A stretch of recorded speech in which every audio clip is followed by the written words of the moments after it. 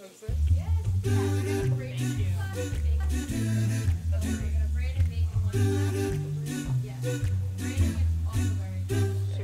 this is good. Perfect. Yep. Okay, so put the sugar in and then put the yeast in to dissolve, and you'll see it start activating with the bubbles. Sugar first.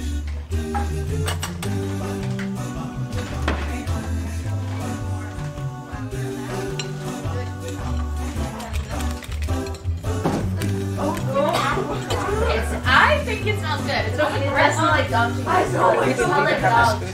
Alright, so okay, when you not cover your I feel like it smells like condiments that you add onto something. Okay, you'll start seeing the bubbles. Oh wait, now it does, yeah.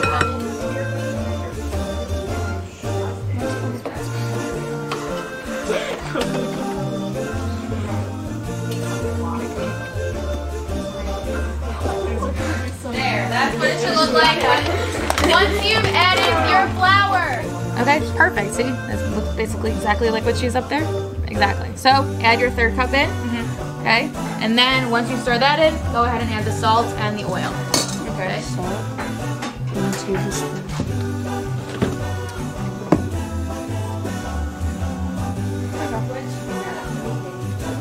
See how thick it is?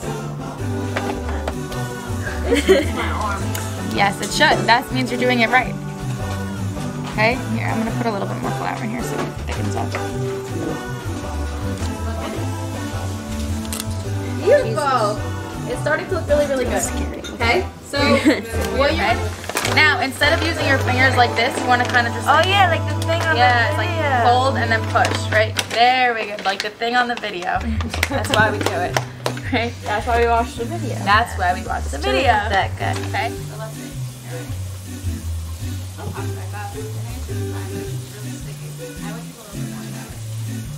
Tuck it in your bread. I need to tuck the saran wrap. Yeah, tuck it under so it kind of stays. I know it's kind of hard on the metal, but your best is fine.